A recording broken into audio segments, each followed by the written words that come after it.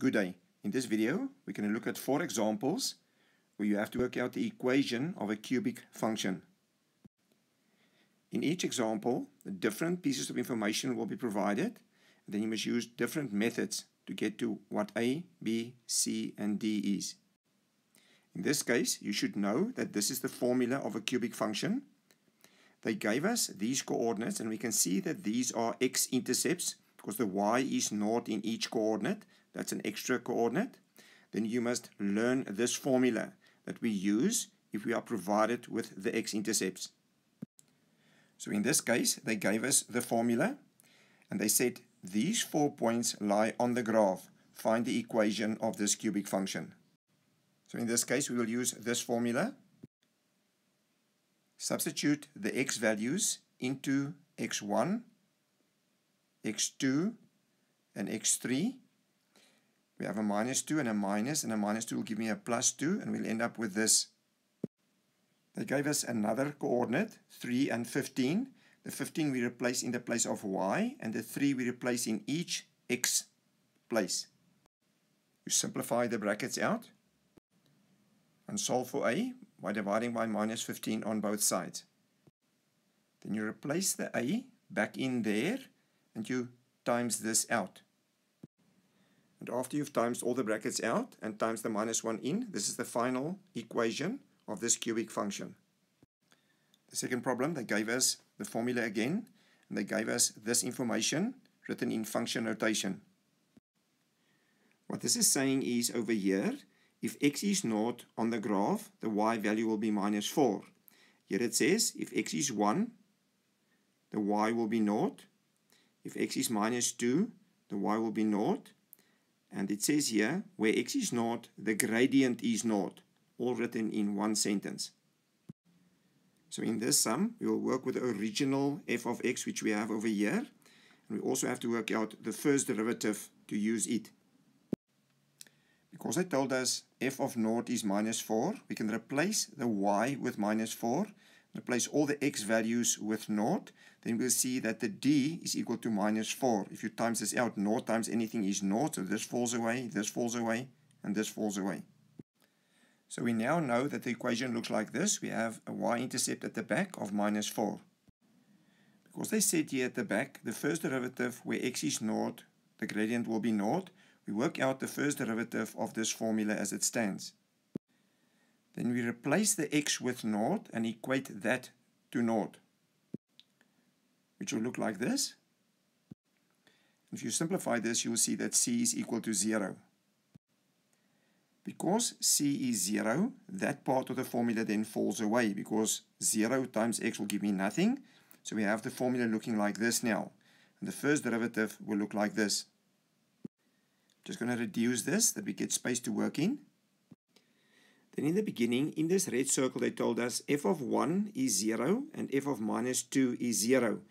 That means f of 1 is 0 means we have a coordinate x is 1, y is 0.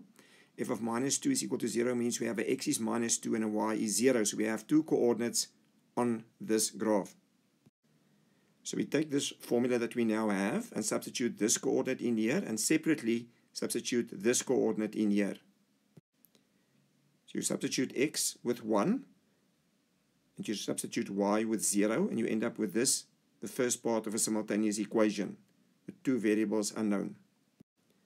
Do the same with -2 and 0. Substitute the -2 in the place of x everywhere, and equate that to 0 for y. And we have a second part of a simultaneous equation with 2 unknowns. Now we will do simultaneous equations. I took the equation 1 and I wrote it underneath equation 2 here. After timesing it by -4 right through, I'm going to use elimination.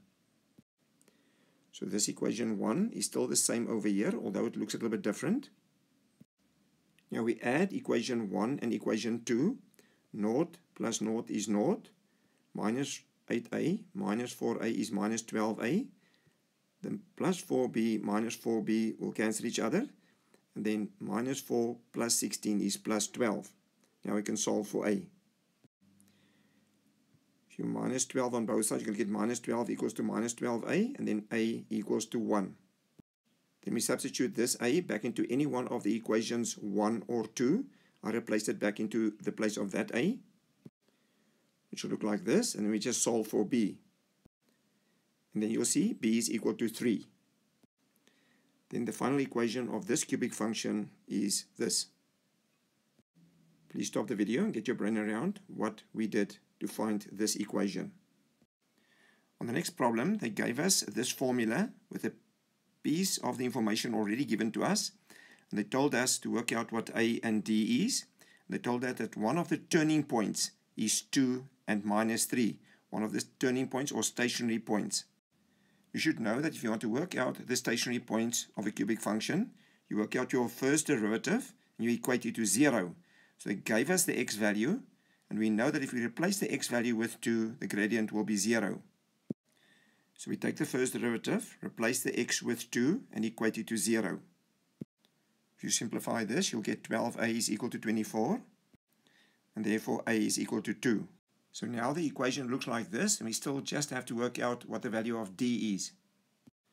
They told us that 2 and minus 3 is a turning point. That means this coordinate lies on the graph. We can just substitute this coordinate into this equation. Substitute the y with minus 3 and all the x values with 2. Then you get d is equal to 17. Then the final equation will look like this. The a will be 2 and the d will be 17. The last problem of this video is we have to find the equation of this cubic function. They provided us, they said here f of 2 is naught. If accent of 1 is naught, the second derivative when x is minus 2, the answer is minus 17. Second derivative when x is 2, the answer is 7. This implies we have a coordinate where x is 2, y is 0 on the graph.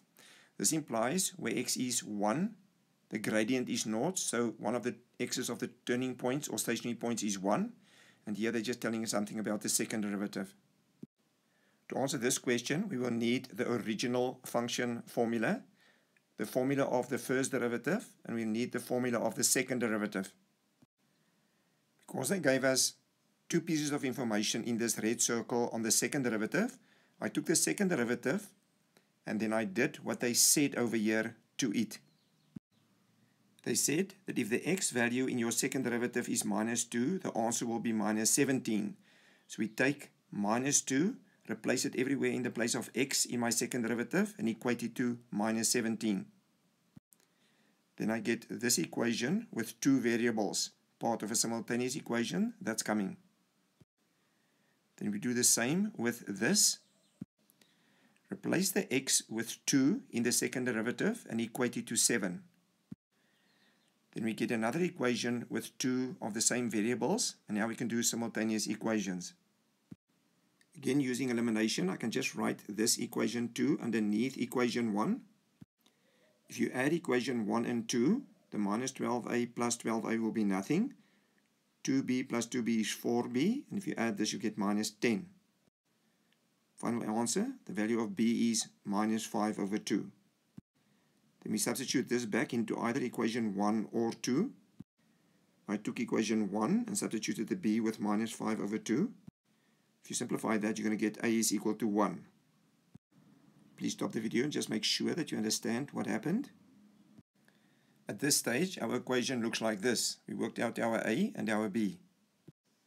Then they told us the first derivative, if you replace the x with 1, the answer will be 0.